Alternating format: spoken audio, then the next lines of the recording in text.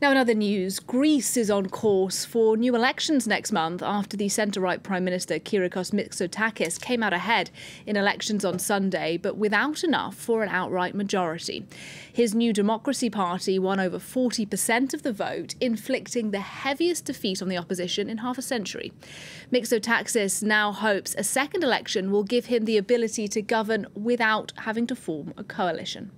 From Athens, here's Natalie Severikas.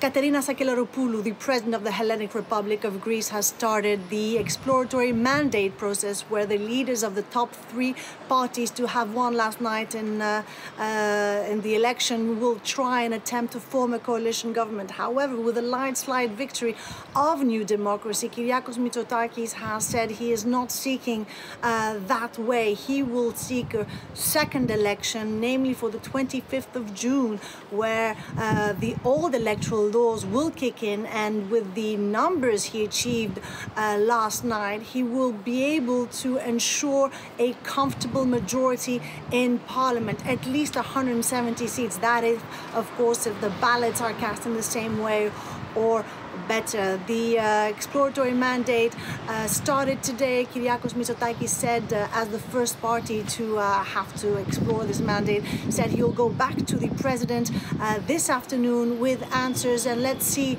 if this procedure will be last in its entirety. If not, she will appoint a caretaker government to lead the country until the second round of elections on the 25th of June.